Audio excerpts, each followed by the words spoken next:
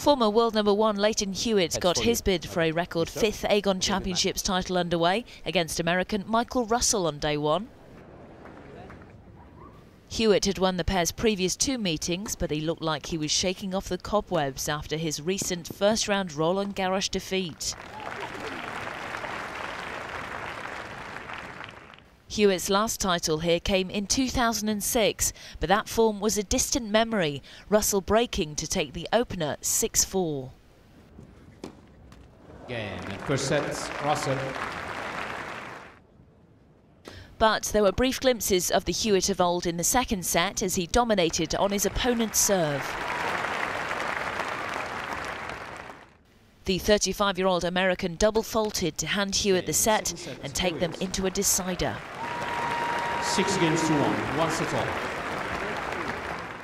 Hewitt again broke early in the third, but a change of shirt for Russell appeared to freshen up his game as he fought back.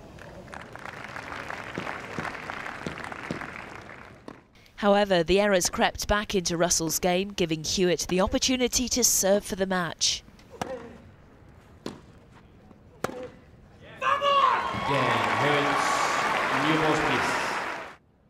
The Australian sealing the 3-set victory to see him through to the second round.